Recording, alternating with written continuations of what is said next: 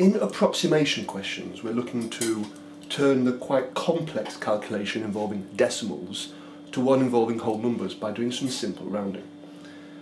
So we're asked to approximate the value to these two particular questions. So step one is to go through each number and round it to a nice number. So 3 plus 5 times 4 take away 9. So I've rounded each of those numbers to the nearest integer. That's the first mark. The next mark is to then work out that actual calculation. Now don't forget, we always times before we add or subtract. So we do 5 times 4 first, that's 20, and then 3 plus 20 is 23, take away 9 is 14.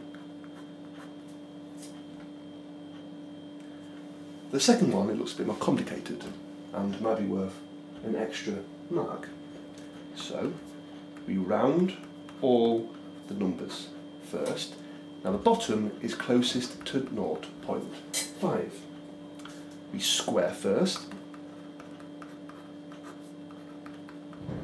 We then work out the top.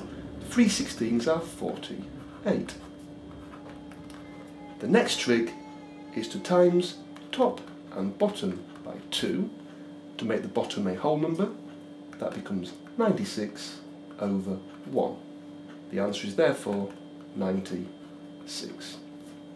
So with decimals, we look for the closest nice decimal. We then times the top and bottom by an integer to make the bottom a whole number, and then work out that final calculation, which in this case is 96.